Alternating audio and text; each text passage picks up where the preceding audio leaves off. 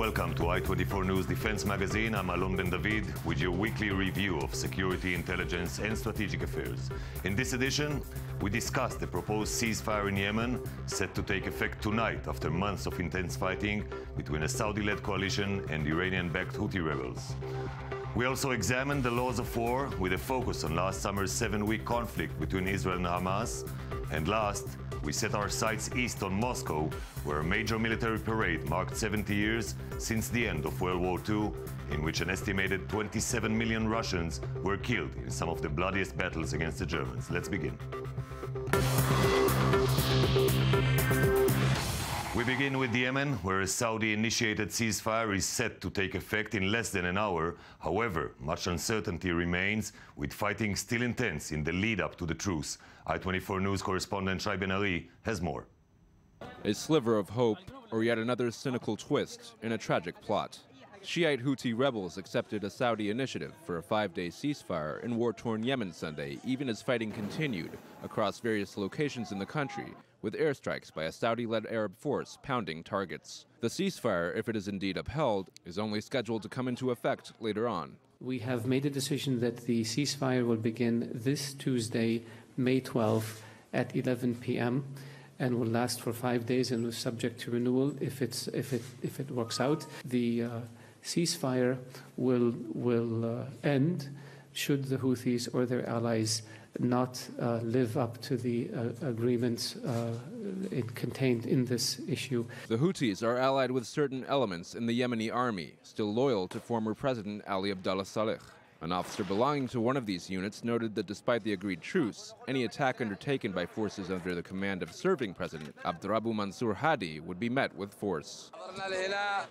We took to the streets against the enemy and against the blockade on the Yemeni people. We will struggle and resist, and we will sacrifice our souls for Yemen, and we will not flee. As the countdown to Tuesday continues, Saudi-led airstrikes hit ex-President Saleh's compound in the capital of Sana'a. He, however, appears to have escaped unharmed, with this photo going viral over the past day. This cameraman was caught up in the bombing. Thank God we survived. It's a miracle. While we are covering the story of the house of the former president, several missiles were fired from airstrikes, and I think one of the journalists was injured. The scheduled break in hostilities is intended to enable humanitarian aid to reach a beleaguered and long-suffering population. There is hope the humanitarian break will develop into something more substantial.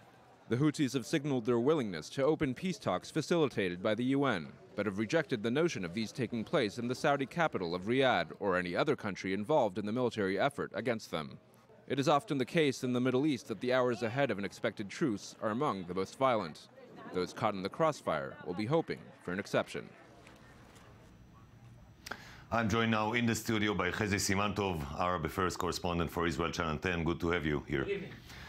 With Sana'a still controlled by the Houthis, why did Saudis went for a ceasefire? The Saudis needed this ceasefire because of the American pressure and the other Arab countries' pressure on the Saudis, on Riyadh, on King Salman ibn Abdulaziz to give a humanitarian ceasefire. Now, the Houthi rebels decided to agree to this ceasefire, but the fighting is still going on because the ceasefire will be only tonight. So what are the chances that it will hold tonight? Very small chances, and even if this ceasefire, this humanitarian ceasefire would last, it would last only for a few hours because of the fighting in Sana'a, the capital, and Ali Abdullah Saleh, the former president who supports the Shiite, the Houthi rebels, are continuing. They have now an achievement. They just the Moroccan F-16 fighter jet was shot down by the Houthis, and they want to give more achievements to the rebels. They are shooting rockets, small rockets, into Saudi ground, into Saudi soil, and they want to continue. Their appetite is very, very strong this time. They see the Saudi decision to maintain the ceasefires as weakness. So can we say whether the American stands? It seemed tough to decide with their tightening ties with their new friends Iran. I think the Americans don't stand any choice here. They don't have any influence now on this ongoing ceasefire here or now because there is a dispute between Saudi Arabia and the United States, between President Obama and King Salman ibn Abdulaziz, due to the GCC summit, which King Salman will not attend. His absence means that the summit is failed? His absence alone is a slap in the face of President Obama. The slapper is King Salman. That's what he meant to do? Of course. And he meant to that all the media will know that he is not coming. He is not coming, and 3 other leaders are not coming. Only 2 leaders, only Kuwaiti leader and Qatar leader are coming to the summit. 4 leaders of the GCC are not coming because of King Salman. The Saudi king is not coming. There was a phone call between King Salman and President Obama, but this phone call does not mean that that it's okay. The situation is now fine between the 2 leaders. There is a very, very big dispute between Saudi Arabia and Americans because of Americans' support or eagerness to sign a deal with Iran. We move now to Europe, where the newly developed Airbus A400M military transport aircraft crashed during a test flight in Seville on Saturday, killing 4 people. The A400M was developed for 7 European NATO nations at a cost of 20 billion euros in Europe's largest joint defense project. Here's more about the possible effects. It has been described as the most versatile military transport plane currently available. The Airbus A400M can carry personnel, hold 37 tons of cargo, and can even serve as an air-to-air refueling tanker. Previously in high demand, the aircraft's reputation took a hit over the weekend following a horrifying crash in Spain that left 4 people dead. While its first official flight was in 2009, Airbus announced the operational launch of the new innovative aircraft in 2013. This day, today, we celebrate the consolidation of a big challenge that started something like 20 years ago. We celebrate that the A400M is reporting for duty. The Airbus military transport plane crashed outside Seville on Saturday, prompting Britain, Germany, and Turkey to ground Europe's latest Air Force vehicle. The European plane maker took orders for 229 aircrafts between January and April of this year, beating out its biggest commercial rival, Boeing. French, Spanish, and British authorities are calling for a thorough investigation into what caused this industry-changing plane to smash into the southwestern Spanish city, which is the home of the Airbus 400M manufacturing facility. It is almost 1 year since Israel and Hamas fought a 7-week battle, the fiercest of the many conflicts in Gaza over the past decade. Operation Protective Edge saw both sides accused of war crimes by various NGOs as well as the United Nations. Among the many claims was the use of human shields by Hamas and the targeting of civilian installations by the IDF. The next piece takes a deeper look at the legal aspects of war. Last summer's Operation Protective Edge was one that captured the attention of international media.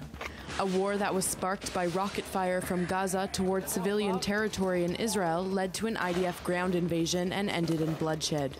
More than 2,000 people were killed in the 7-week conflict. The majority were Palestinian civilians. Both Hamas and Israel have been accused of breaking international law and committing war crimes during the operation. A conference was held last week in Jerusalem which focused on the main reasons for the mass bloodshed. Human shields were a main tactic used by Hamas during the operation and left the international community with many questions about the legalities of war.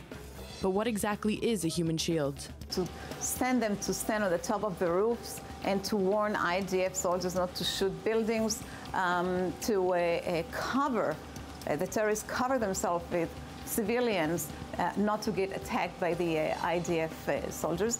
And that's a war crime.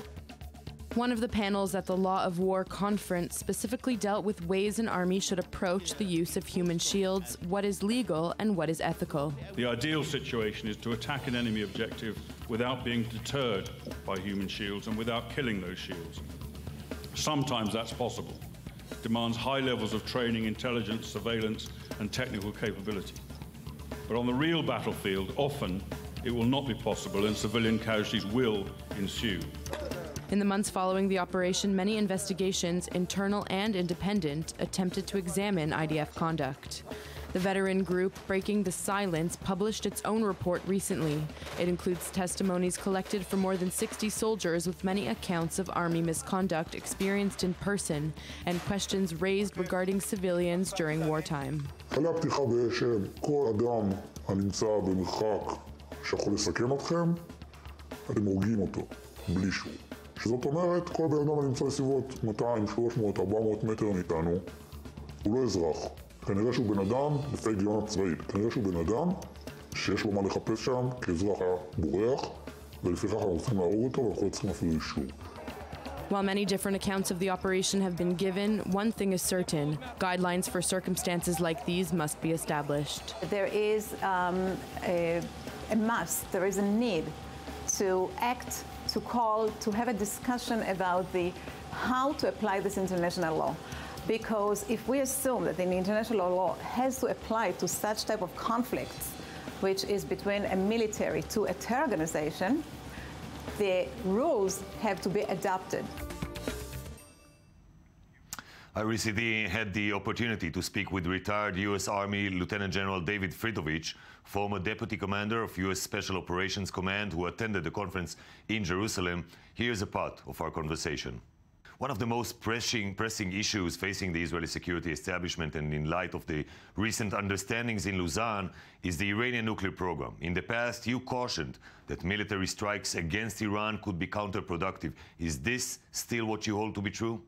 That's a great question. I think right after I made that statement, I had a lot of conversations from here in Israel, and Amos Yadlin, I think, he and I spoke afterwards, and he said, you know, you should never take anything off the table. And I think that was one of the biggest influences I had, that, you know, I believe that you always have to have the ability to use all your capabilities, and it's a matter of whether you have the resolve or not to do that. So, you know, I don't think they're necessarily counterproductive anymore. I think that you need to know, or everybody needs to know, that, you know, you can use them. The apparent damage ties between the current governments, are they impacting also Israeli-American security ties? I believe that, especially the last 5 years of my military career, from about 2007 to the late 2011, we built and continue to provide almost 52 to 54 special operations unique events every year. And I don't think the number has changed that much, and to include very close senior ties. So in my heart of hearts, I believe that it's as strong as ever and will remain that way, regardless of administration or politics, that soldier to soldier, sailor to sailor, special operator to special operator, we're still very, very close. Today, the West is dealing with multiple security challenges, many of them new that require different strategies and tactics than what was used in the past. What are the greatest security challenges facing Western countries today, and how can they be dealt with? Well, I think, you know, in your question is in your answer. The greatest challenges they have is not understanding the environment, the new environment that they're in. I alluded to in my speech this morning here at the conference, the Law of Land Warfare Conference, that understanding the operational environment and what we're dealing with in the West is very similar to what's been dealt with here routinely since Israel has become a state. And I think people need to understand, not in Israel, how Israel feels on a daily basis, or just now getting that feel of the threats that might promulgate their way. And I think that's one of the biggest underestimations that the world is making as to the proliferation of these threats. How are the terror tactics used by groups like ISIS and Boko Haram changing the rules of engagement from a Western standpoint? Absolutely. And I suppose if you ask me, you know, how, it's the fact that they can work outside the rules. They have no rules. They do, as I said again in the speech, it becomes a video game to them. They can do whatever they feel they want to do, and they know that we're constrained. We're constrained by territory, we're constrained by law, we're constrained by social mores and rules and ethics. They are not. So every time that there's an opportunity, we come to the war with the rules we have, not the rules we want. We then have to go back and say, look, things have changed, the world's dynamic. We need to finally get out ahead of it, and I think that's why this conference is so important. Thank you very much, General Fridovich. My pleasure. Thousands of Russian troops marched across Red Square in Moscow this weekend in a huge military parade marking the 70th anniversary of victory over Nazi Germany. An estimated 27 million Soviet citizens were killed in the 1941 war, which was launched by Hitler in contravention of a non-aggression pact he previously signed with Stalin. Western leaders boycotted the event in protest of Russia's role in the Ukraine crisis, but President Vladimir Putin was joined by about 30 foreign dignitaries, including Chinese President Xi Jinping and UN Secretary General Ban Ki-moon. And that's all we have time for. Be sure to visit us again next week for another edition of I24 News Defense. For all the latest headlines, log on to www.i24news.tv. We leave you with the images from the Red Square. Have a safe night from Jaffa Port.